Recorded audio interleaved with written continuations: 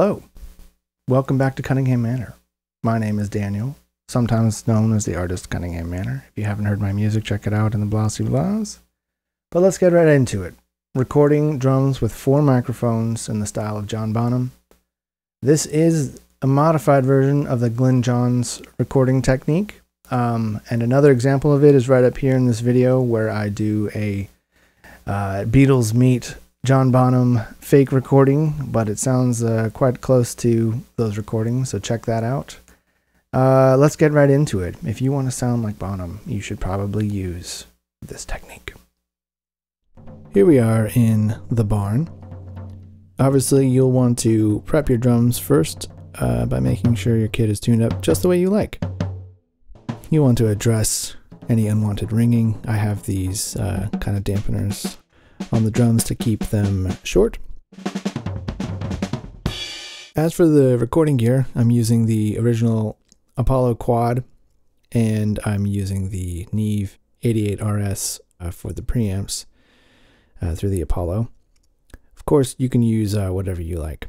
For the 3 mics, I'm using the Rode NT1, the Advanced Audio CM47 FET, and the Warm Audio 47 FET. For the first microphone, the Rode NT1, you want to place it pretty close to your head, over your right shoulder, and face down towards the kick drum. As you can see, I'm listening to the results in real time, and I'm moving the mic to find the spot. With the most balance between the kick and the snare, I'm maybe allowing a little bit more volume on the snare because the kick will be compensated a bit later, but I do want the bottom end of the kick to come through the mic. Essentially, you're trying to mix the final sound using mic placement. Once the spot sounds great as a representation of the kick and snare, then we can apply some EQ to enhance the elements we want most.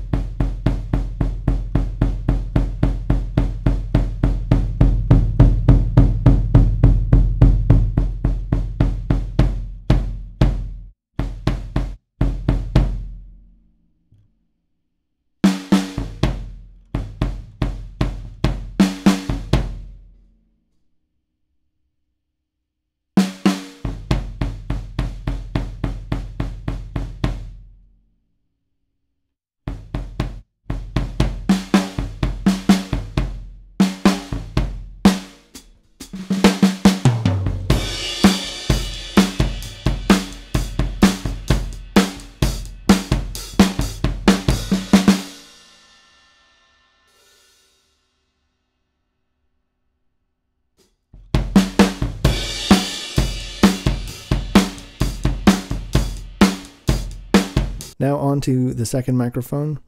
We're going to shut off the first mic, and so we can just hear this one. We want to find another complementary angle which gives us a good picture of the kick and snare and retains a similar distance.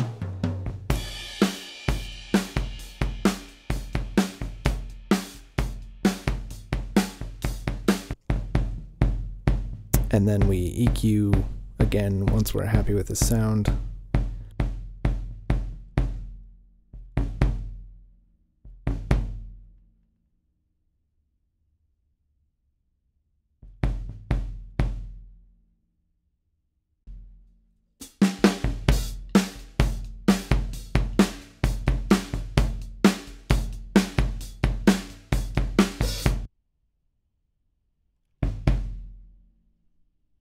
Let's bring back the first mic, and there we go. We're giving it the classic Glyn Johns, about 45-degree pan. So it's a stereo sound, but it's not super wide stereo. But it gives some nice depth. Let's go ahead and add a compressor. I'm going to go with the Blue Stripe 1176.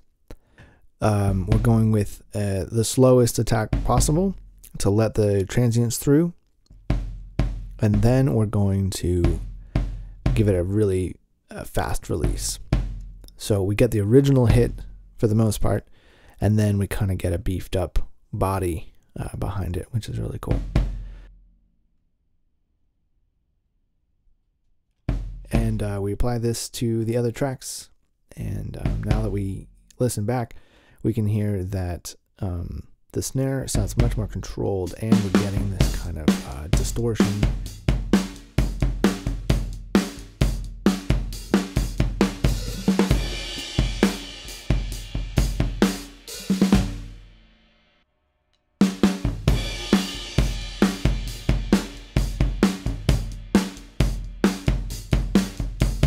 All right, now we have a beautiful and huge sounding stereo drum sound, and it actually sounds pretty complete. I mean, you could technically use this for some kind of music for sure, and you could, you know, modify it in the mix process, bring out more bottom and all that stuff. But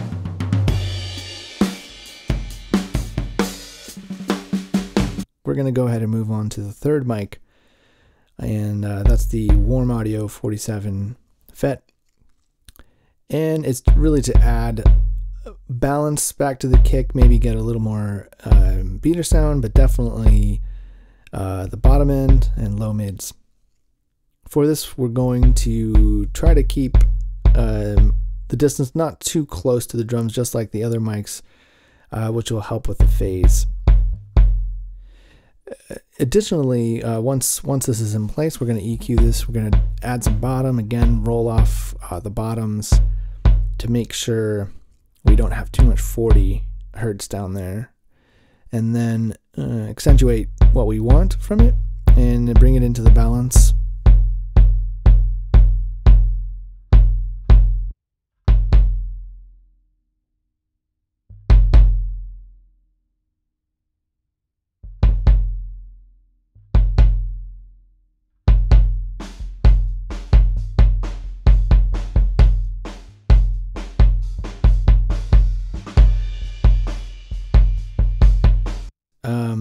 Also, we're going to gate it just a bit because the drum itself is very resonant. It holds that note for a bit, and I do want a shorter.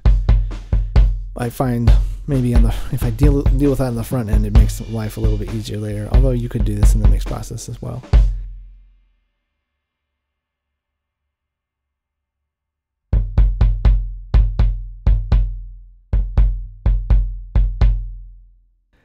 But it sounds really nice to blend that in, and now that kick note isn't hanging around forever.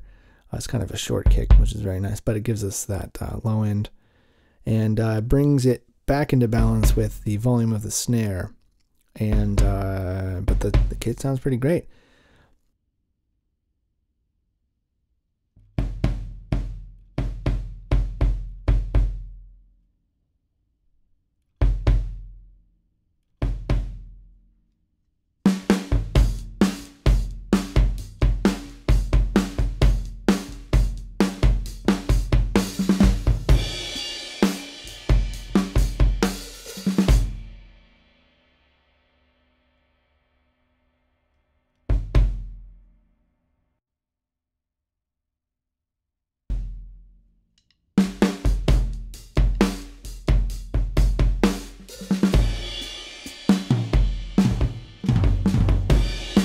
So now, just in case, we're going to add a fourth mic, which is optional because it already sounds pretty great.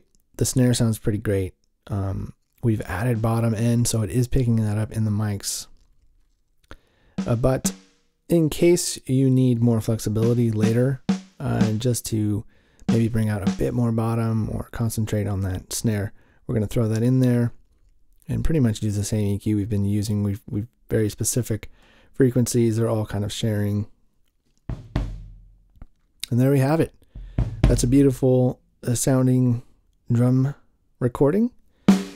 And I think it's a very classic sound, obviously. To me, it sounds like a very dominant and natural sounding drum recording. Each element sounds great.